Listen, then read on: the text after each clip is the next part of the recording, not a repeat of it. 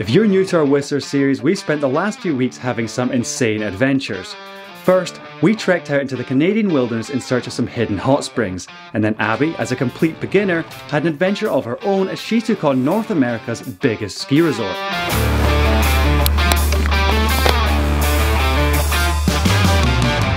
This week we're venturing out to Whistler's famous train wreck hike, trying out some festive drinks, and exploring the magical Vallea Lumina trail. So if you want to watch us take on the extreme cold, get embarrassingly red noses, and invent our own drinking games along the way, stay tuned. But unlike last time, we didn't have a big luxury 4x4, so this adventure begins on the bus. It's 2 tickets. Okay, so we've just got off the bus. The bus driver's kind of pointed us roughly in the right direction. It always still kind of amazes me how friendly everyone is here. Can't get over it, it's so good. He did say it might be tricky to find the trailhead because everything is covered in snow and we're already lost. The biggest challenge today is going to be the cold. It's about -20 at the moment, and it said the real field temperature, because of the breeze and everything, more like -25. No, -28. Or -28. Because there's an Arctic chill in the air or something, I don't know. It is freezing. This is the coldest I've ever felt, ever in my whole life, by far. My eyelids are freezing, and my laces on my shoes are frozen. If the video ends up being good and our equipment doesn't freeze, give us a wee like, because we're risking frostbite here. Okay, so we've made it to the start of the trail to the train wreck hike, and I'm really hoping that the woods offer some more protection from the cold, because I feel like my face is frozen. But yeah, oh, so excited to be going on another adventure out in the Canadian wilderness.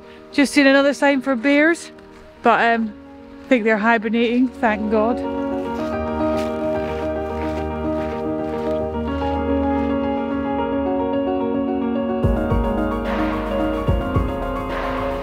Okay, now to get to the train wreck, it looks like we have to cross this shaking bridge thing covered in snow. Better be careful not to slip in.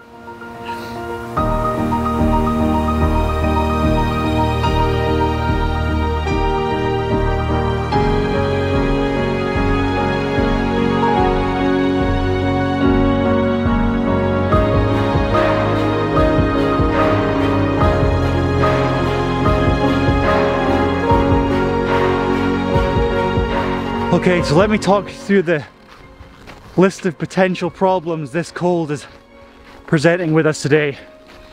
So the first is operating the cameras with gloves. A nightmare. You also can't take these off because in -20, -25 your hands freeze really quickly. It's actually painful even having the gloves on. Another challenge is the equipment, because none of it's really rated for this level of cold. In fact, it's not really supposed to work very well below 0. So how long our cameras are going to last or hold up, who knows. Slightly more problematic would be if the drone stopped flying, you know, mid-flight. We've already broken one already, so let's hope to avoid another potential expensive drone issue. God. And last and most serious on our list of potential issues is that there's a very real chance of getting frostbite.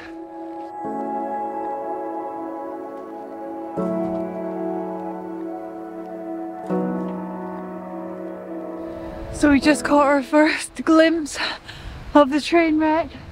You can see it in the background, and it is freezing, but it does look unbelievable in the snow. I know a lot of people visit it in the summertime as well, but there's nothing more magical than it covered in snow.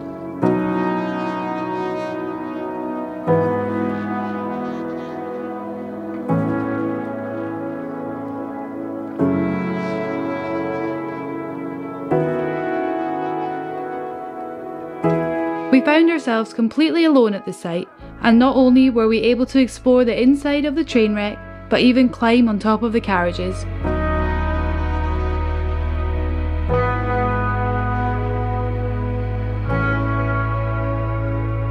So you can actually go into a lot of these train carriages. Like they're all spray painted on the inside as well. So you can go around, have a good explore.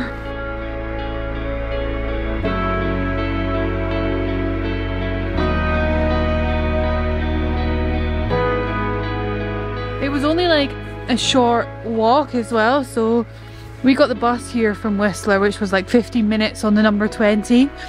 But if you do have a car, then the car park is literally like, I think it took us 15 to 20 minutes. It was really, really close. It was like not a difficult walk or anything by any means at all. So it was definitely accessible for like everyone just to come by and have a look.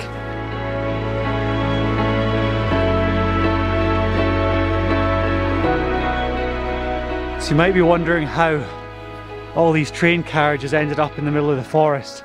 And apparently, as the story goes, back in I think 56, there was a train carriage that was trying to make up for some lost time, was a bit behind schedule and was going twice the speed limit, couldn't stop, and then the train crashed and derailed, and the company I think just didn't really know what to do with them, so I think they managed to salvage 5 out of the 12 carriages that crashed, and then the other 7 ended up just getting dumped in the forest. And then graffiti artists just sort of came along and started spray painting them all, and now it's this awesome feature that everyone just comes to get their pictures. And yeah.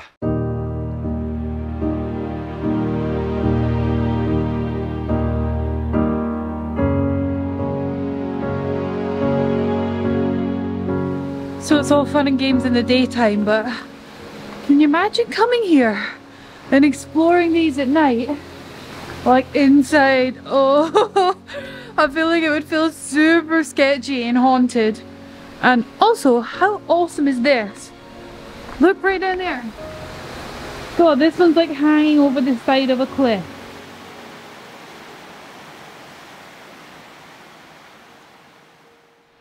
This is the reality of visiting somewhere in the minus 25 degrees. David is currently jogging around to try and warm up because it is so unbelievably cold. Feeling warmer yet, babe? It's just my hands. As soon as you take your gloves off to film, they just like freeze. They don't really heat up again. Despite the temperatures, the old colourful carriages in the snowy forest was a stunningly unique sight, and not one we'll forget soon. So I'm not sure how this video is going to turn out in the end. It obviously has been a much bigger challenge than usual, and every shot has had to be really rushed.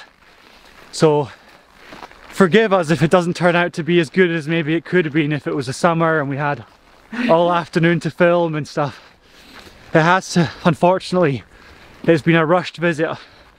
But if we come back in the summer, we'll probably do it again and maybe bring a picnic or something, who knows. Maybe. So if you want to come here, you absolutely should. Maybe not on a day like today. Not quite as cold, the winter is still great. Yeah. Like when it's snowing and stuff, but maybe not like minus 20. Yeah. There you go. How's that for a summary? Yeah, but next, what are we doing? Yeah, so warm up. we're heading back to the bus now. Hopefully we're not going to have to wait too long. And then back to Whistler. Yeah. Something to eat. And then tonight we're going on the Vallea Lumina night walk interactive trail thing. Yeah. Meant to be magical. Can't wait. Can't wait. More cold. We head back to Whistler Village and, perhaps unsurprisingly, got distracted.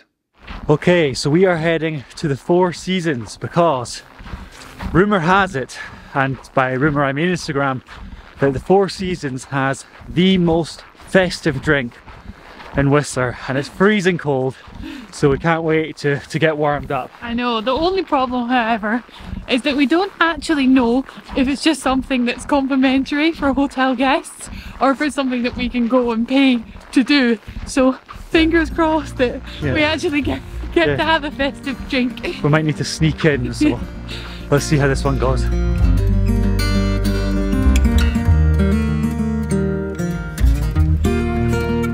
Okay, so we've got our most festive drinks in Whistler. Look at these. little snowman.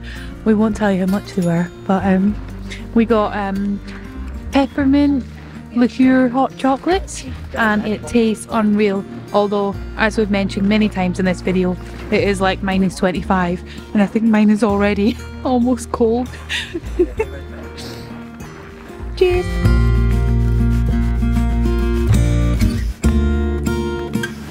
Oh, the snowman.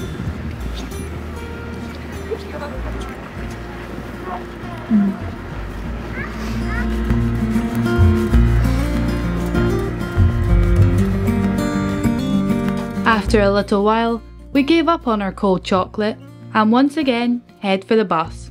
After a 20-minute bus journey, we got off at a place called Cougar Mountain, which I thought sounded great. Okay, so we have arrived at the Vallea Lumina trail, which is like an interactive night walk kind of thing. Is that right? We don't know a huge amount about it. It's a little bit mysterious on the website, but it has great reviews. We know it's a lot of light shows and stuff. Yeah. It's supposed to be all about mystery and beauty of the area, so hopefully we'll be able to try and get as much as we can. Yeah. And if you guys want to play a little drinking game, by the way, every time we mention the cold, you feel free to take a drink. Yeah, or absolutely smashed by the end of this video. Good one. So far, pretty magical.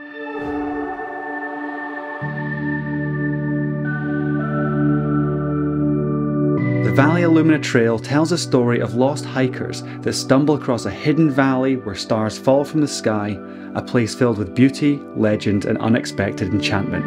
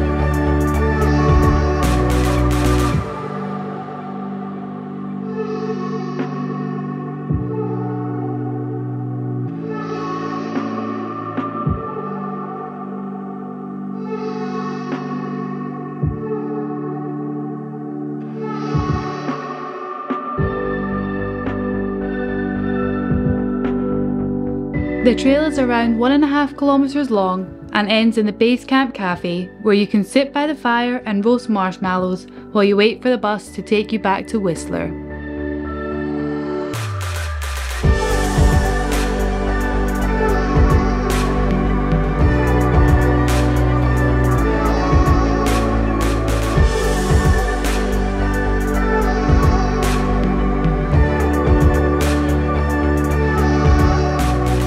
Okay. Go on, you're going. Am I going? Yeah. Okay. Okay, so that's it for the Vallea Lumina trail. It was really cool. We don't want to give too much away. Yeah. Because it would just ruin it if you're ever planning on coming, but it was really good. The only, I guess, slightly negative part is it was a lot shorter than we kind of expected it to be. Yeah, it was around like 20 minutes, but they did say it was going to be like 45 minutes to an hour. Yeah, but maybe that's in the summer or something when you're going really slowly. But yeah, it is minus 25 right now, so so people are walking a lot faster than I guess they normally would. Yeah, our whole group is back about 20 to 30 minutes earlier than they said. Yeah. So I think the whole group is on the bus waiting for us now, but it was pretty cool though. It was really magical, really cool. Yeah. But now we are heading home to get warm. Yeah. After a freezing day out. Yeah, we're gonna sit by the fire, have a glass of wine, upload our next YouTube video.